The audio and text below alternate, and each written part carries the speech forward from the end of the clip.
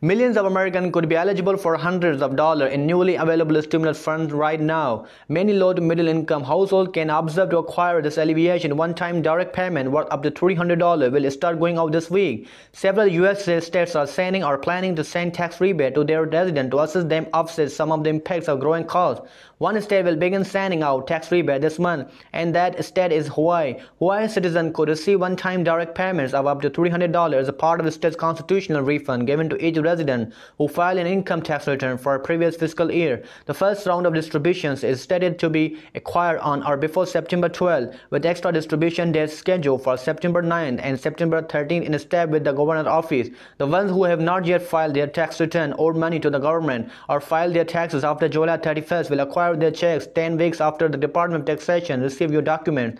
Governor Davis said in a statement, "It is my hope that $300 million in tax refund being distributed so far brings some alleviation to the hardworking people of the state of Hawaii who are hit tough by the crisis in keeping with the governor. The amount each person will acquire as a part of the refund is determined by the person's filing status, adjusted gross income, and the number of the claim exemption. Single taxpayer earning an annual income of under $100,000 will acquire one-time direct payment of $300 with unmarried taxpayer."